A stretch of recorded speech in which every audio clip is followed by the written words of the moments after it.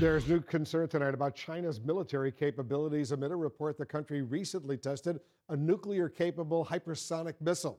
CNN's Brian Todd is working the story for us. Brian, what are you finding out? Well, missile experts are worried tonight about China's new missile capability. There's a new report indicating China could soon be able to deploy a nuclear-tipped missile that U.S. defenses would find much harder to detect.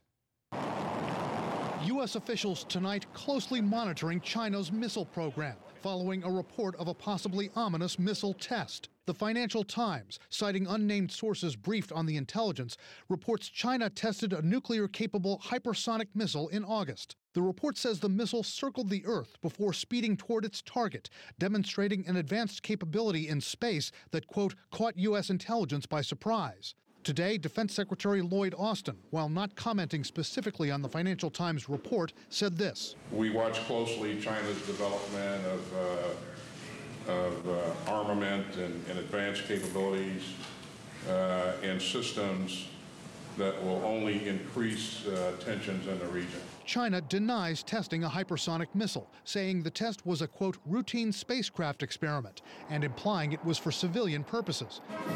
But analysts say if the report is correct, China's not only got a missile that can fly at 5 times the speed of sound and is more maneuverable than a standard ballistic missile. Because they're fast and they can avoid detection, they can decrease the amount of warning time we have and the amount of decision time that leaders have to respond in a crisis if hypersonic weapons are used.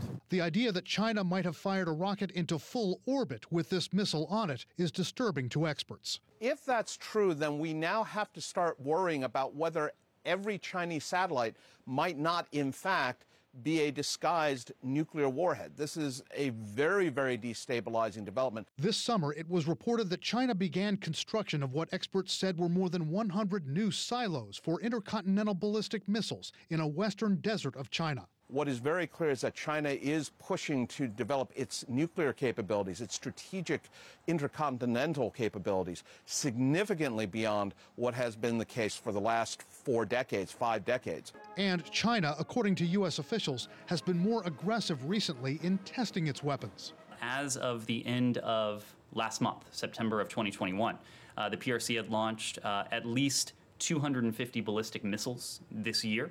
But China's not alone in developing hypersonic missiles. The U.S. and Russia are also working on them. And recently, Kim Jong-un's regime claimed North Korea test-fired a hypersonic missile with a warhead that could detach and glide. Well, what I'm concerned about is an unconstrained ballistic missile and hypersonic missile race in East Asia in future years. We know there are military tensions between China and Japan, between the Koreas, between the United States and China. Experts are increasingly concerned about North Korea's hypersonic missile tests. Where did North Korea get the technology? Analysts say it's possible they could have gotten it from China or Russia, but they also say China and Russia have expressed concern over North Korea having that capability. So it's possible the North Koreans could have developed that hypersonic capability all on their own. We'll watch it together with you. Thank you very, very much.